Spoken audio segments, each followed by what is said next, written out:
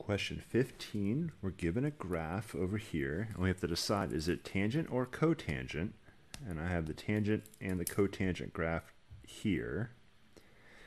And then we have to decide the vertical stretch and the horizontal stretch. So first of all, is it tangent or cotangent? Well, the cotangent graph is decreasing. So the tangent graph is increasing, so it's not the tangent graph, it's definitely the cotangent graph. So let's go ahead and get rid of this tangent graph here. Delete. There we go. And let's delete that right there too. All right, so now we just have the cotangent here. Okay. So get rid of tangent, so we're just left with cotangent here. And we have a couple choices.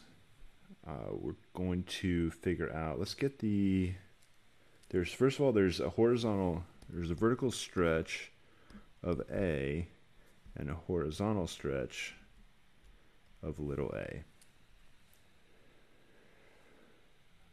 All right, it's actually a stretch of 1 over a. So there's a couple ways. Let's get the little a first.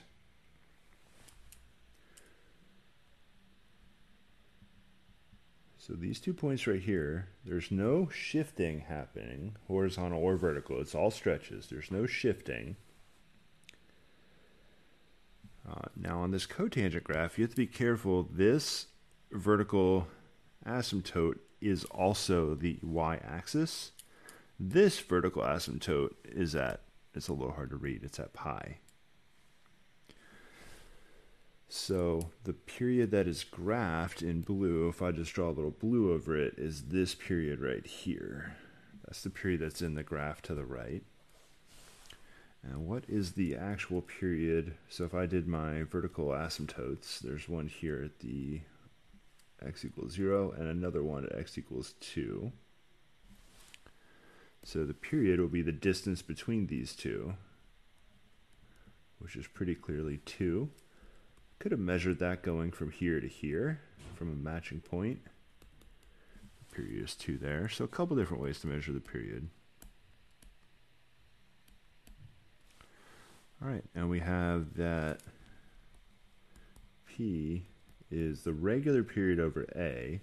Now for sine, cosine, secant, and cosecant, you would have a 2 pi over A, but for tangent and cotangent, you just have 1 pi over A.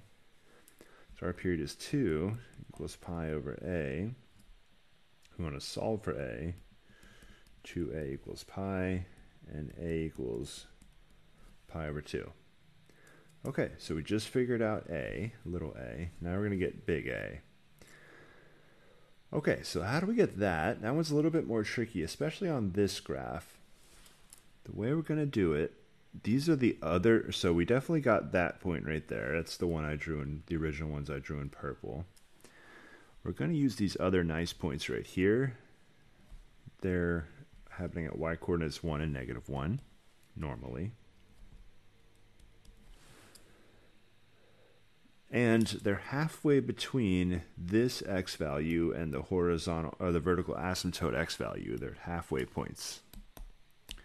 Now on our graph, it's a little bit tricky because here's our midpoint and there's the vertical asymptote. What's halfway in between is 1.5, and halfway in between 1 and 0 is 0.5. That's a little bit tricky because I have to figure out which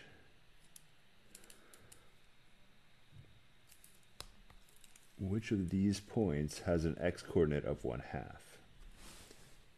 It's a little hard to see, especially because I've marked all over this thing already. If I clear some more of this out, you can zoom in onto your graph and it might make it a little bit easier. I would say it looks like it should be 3. Definitely not 4. It might even be a little higher than 3, but I'm going to go with 3 as mine. So that means the vertical stretch, that point normally would be at a y-coordinate of 1. Now it's up at 3. And you can do the same thing on the 1.5 x coordinate. What point on this graph has a 1.5 x coordinate? Just tracing that 1.5 downward. We want to know where it hits the graph. I would say it hits at -3. It might be -3.5. Your graph hopefully was a little bit easier to see. We could take a guess. So it's either stretched by 3 or 3.5.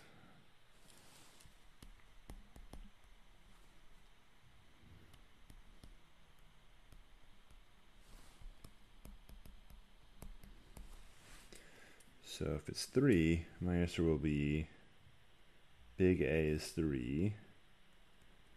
Cotangent of little a is somewhere here, pi over 2 x. So that'll be my answer.